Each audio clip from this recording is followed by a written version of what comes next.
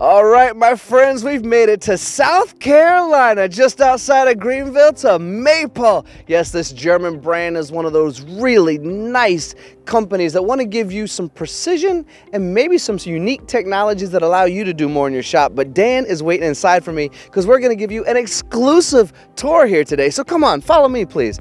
As we head inside, we have such an illustrious history. I believe it's almost 75 years, but we're going to let Dan talk about most of that.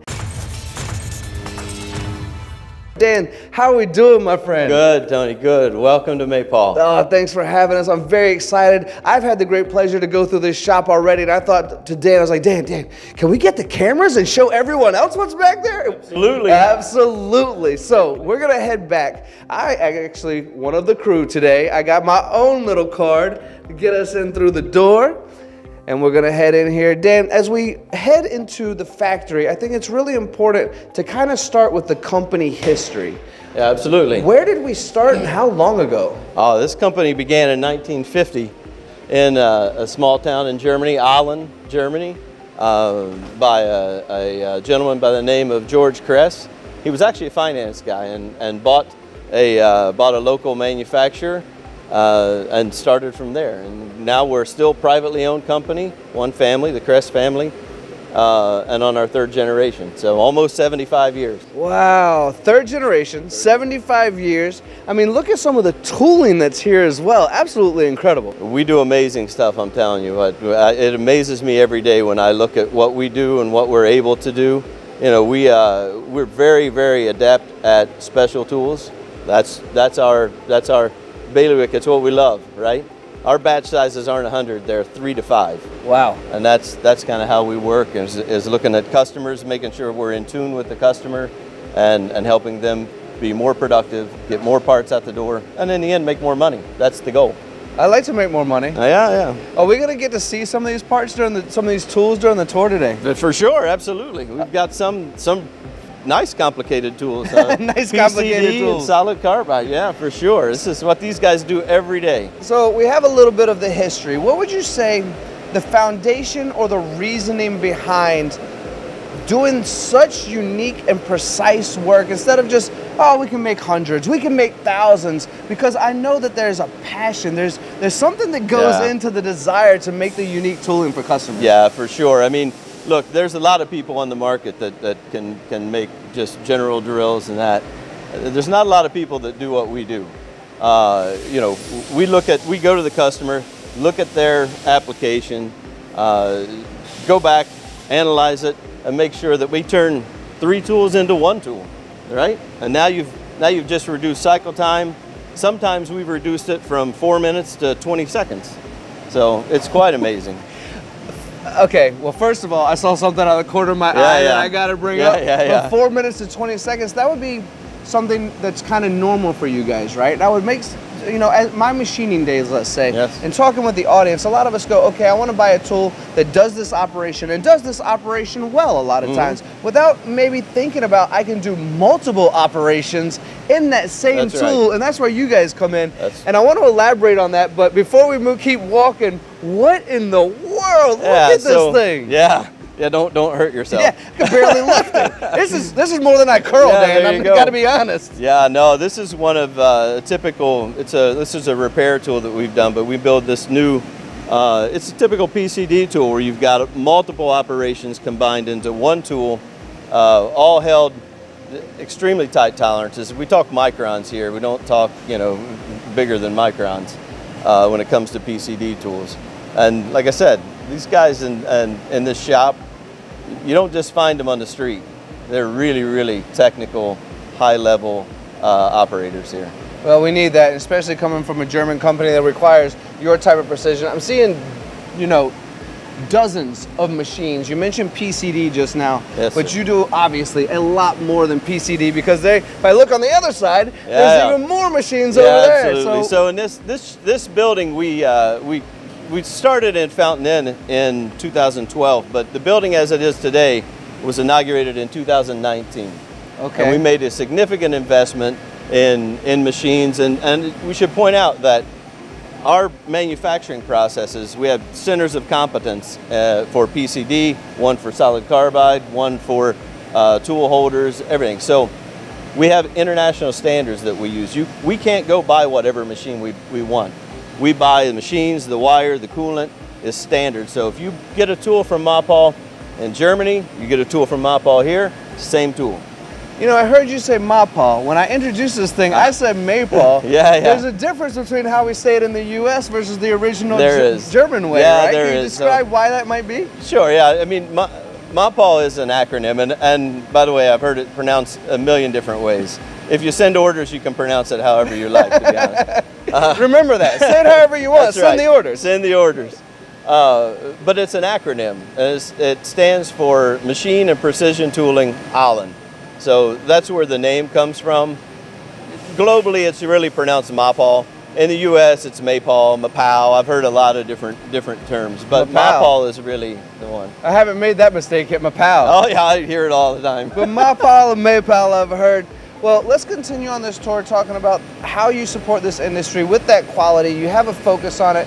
I understand this to be a majority automotive for a long time, right? And you slid into aerospace, which we're going to get to in just a minute. Yep. Because there's something very cool I need to show you guys. Yeah, for sure. But it was automotive. You're doing some aerospace. What other parts of the industry? So, anyone who needs really precise parts? Yeah, for sure. I mean, look, in this industry, you make flat surfaces and round holes, and it's not that easy to do, right? But the company was based and grew off of the automotive industry. The key is, we're not just an automotive company. We're in fluid power, we're in aerospace, die and mold, big into e-mobility now. So we span a variety of industries. If you need precision and if you need high productivity, we're the people to call. I like that. You need precision and high productivity. That's us. Even though you're making 3 to 5 piece batch parts, right? All day. I'm seeing something over here as well. I'd like to get a little bit closer because this is something that's a bit unique as well, isn't it, Dan? This machine over here, although it's not running at the moment, this is part of your R&D to make sure your folks are getting what they need? Yeah, it's part of our daily testing, actually. Because, daily testing, yeah, when we make tools, a lot of people now are using minimum quantity lube, or MQL. And it's not as easy as just making a coolant through tool for an MQL tool. So we test each one to make sure that the spray pattern and the coolant holes, when it comes out, that you're getting the right amount of lubricant to each individual part of the tool. If you don't test it, you really don't know in the end until you put it in the machine. A little late at that point, right? Now they've already paid the money. It's a little late. A little late at that point. That's right. All right, one of my favorite areas here is this aerospace R&D here. Dedicated, as you can see, to Dr. Chris. Dieter Kress, yeah, Dr. Kress. So, and there's something in this room that I'm very excited to show as well. But let's talk a bit about aerospace. Yeah, absolutely. I mean, when we talk aerospace here, we talk a lot about the assembly side of aerospace. There's two sides of it. There's the structural components, and then there's the assembly side. And we do a lot of assembly. We're one of the top suppliers to Airbus, actually. Are you? Okay. Yes, and out of France, and we take that technology and we bring it here to help the technology that we've got in this country as well. So it's very complicated with between carbon fiber and stacked material. You need one tool to machine carbon fiber, aluminum, titanium, aluminum, titanium, one shot. So that's what we do here, and we do it all the time.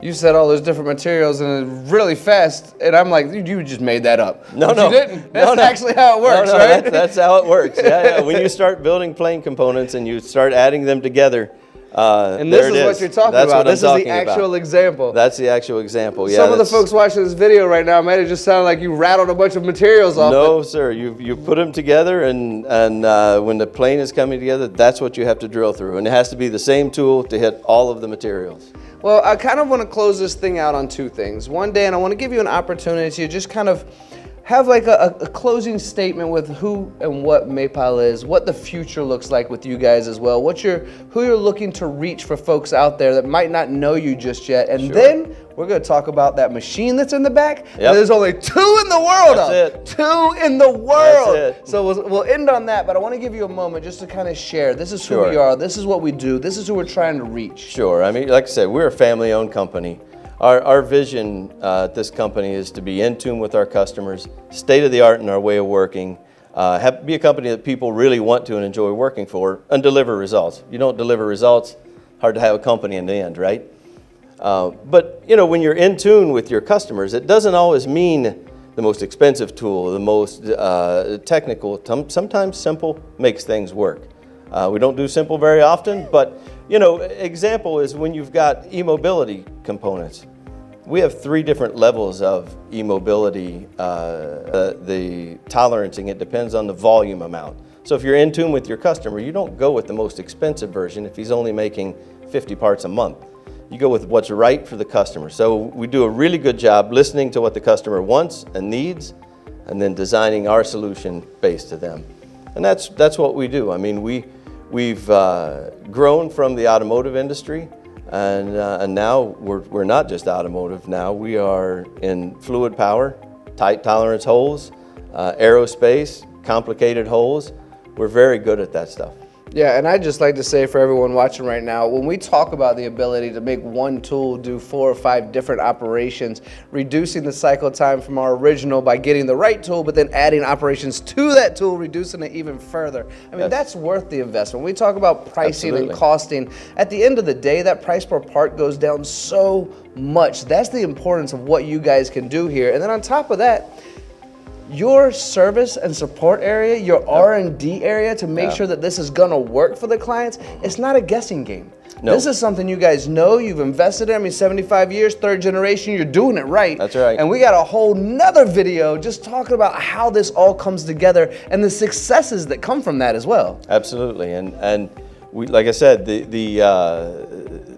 technology that we do, you add things together. We talk with customers about cost per unit, cost per part, all the time, because in the end, that's where the money is, right? Tooling's what, 3% of the budget?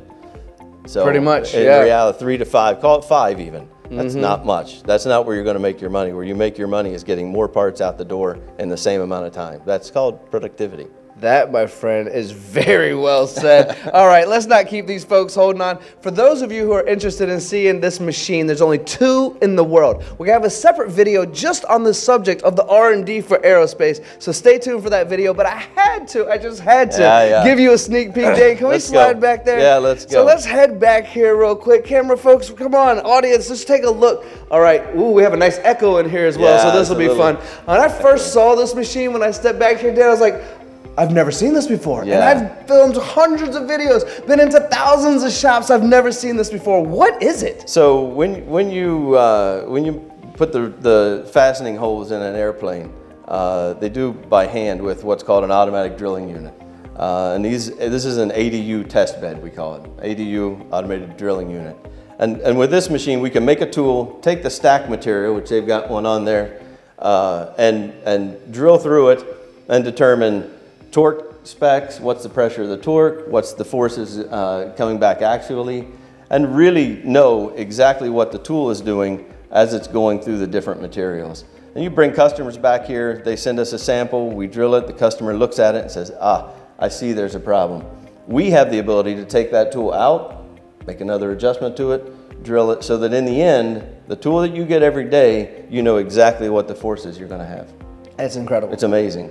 Well, I had the same reaction you did when I first saw it. I feel like people watching right now might have that same reaction. Yeah, it's amazing. All right, Dan, well, we've had an amazing time showing the audience a little bit more about these doors here in South Carolina. We're actually going to be heading up to Michigan before too long as well. Yeah, for sure. Yeah, absolutely. We got another shop up there, just as amazing as this one. I look forward to showing the audience that as well. For everyone watching, this is my buddy Dan. This is MAPAL here in South Carolina. Such a cool facility. Almost 75 years being in business. 3rd generation, German precision. It's that company you can rely on for those difficult, headaches, stressful areas where you need to save money. If you're bidding on a job and you want to win that job, this is the type of company that can help you win because they're taking that operation down. The price per part is gonna go down. Everything that Dan said during this tour has been their focus. That's why the trust and reliability comes in, right? That's right, sir. Dan, you are amazing. Thank you so much for your time. I do appreciate it. Thank you all as well. As I always say, time is the thing we cannot manufacture more of. So if you spent it with Dan and I today, thank you so much. Yes.